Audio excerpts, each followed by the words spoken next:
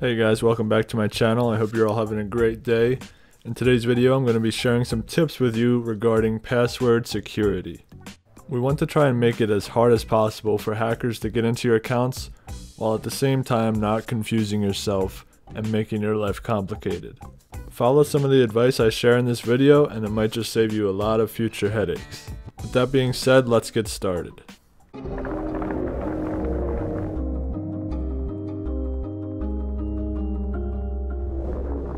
Alright, so tip number 1 is going to be passphrases over passwords.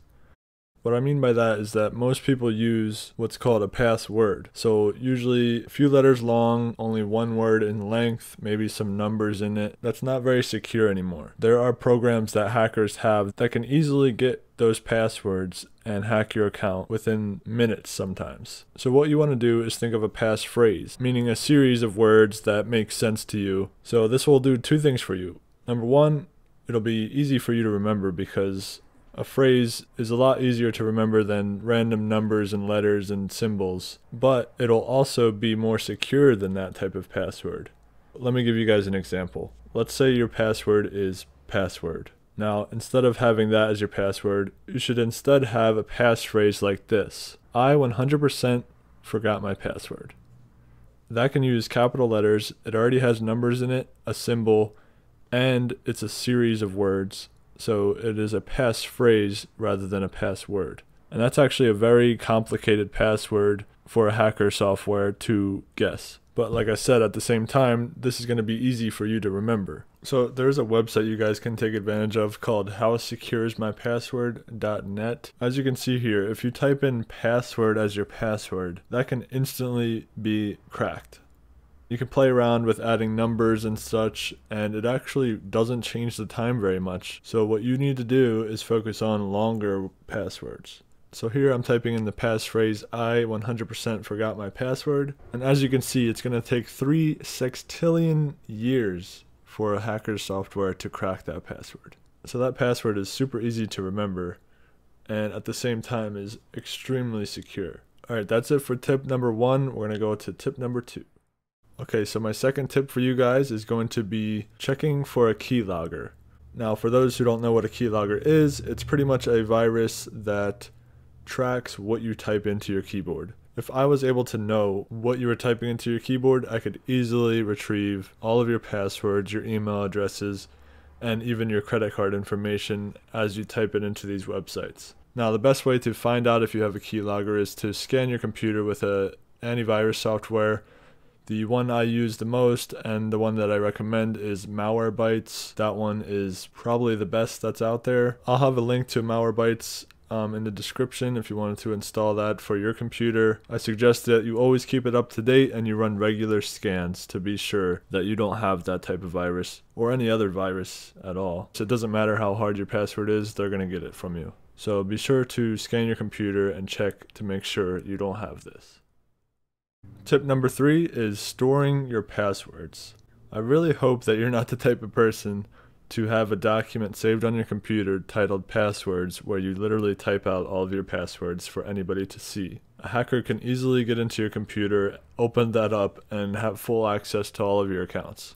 Now, I don't recommend storing any information about your passwords, but if you must, if you think you could easily forget your passwords, or you just have so many passwords that you can't remember them all, what I recommend is that you can leave notes for yourself, but never leave the actual password as your note. Only use very vague hints so that only you can understand the hint, and by reading it you'll fully remember the password that you used. But if anybody else read it, they would have no idea what it means. For those passwords I showed you earlier, here's an example of what your hints would look like if you needed to write them down. Even these are very simple passwords, so please don't use those. They're just here for an example. Okay, so tip number 4 is to use different passwords for each site. Now, I know a lot of people don't do this because it just makes it super complicated to remember everything.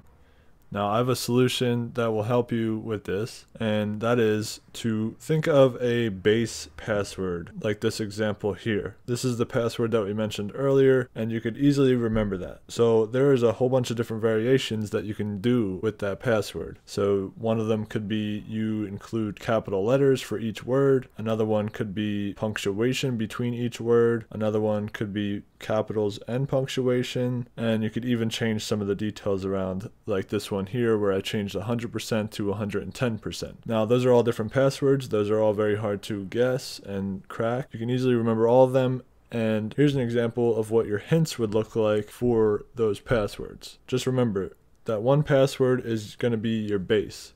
So that's all you got to remember, is that that's your base password, and just don't write it down anywhere. Just write your hint down as base or base password. Now, if you use for a different website, you use your base password with capital letters in the beginning, then your hint can be base with capital letters or base capital.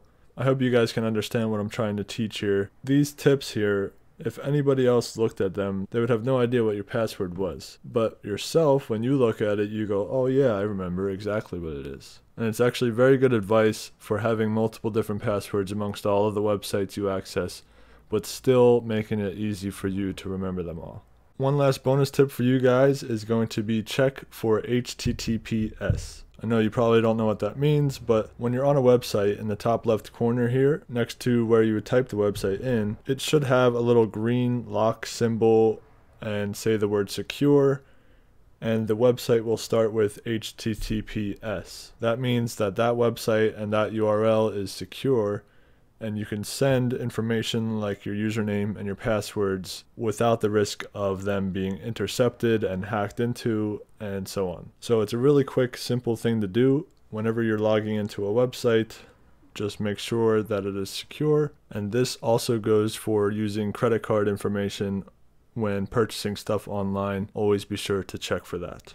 Alright, I'm going to say that that's it for today's video, guys. I hope you learned something. If you have more tips that you want to share with the other viewers, go ahead and leave them in a comment. And if you guys are interested in learning more about like internet security and stuff like that, I recommend checking out this video here where I teach you what a VPN is, how you can get one, and what it does. So go ahead and check this video out here if you want to keep watching, and I will see you guys next time.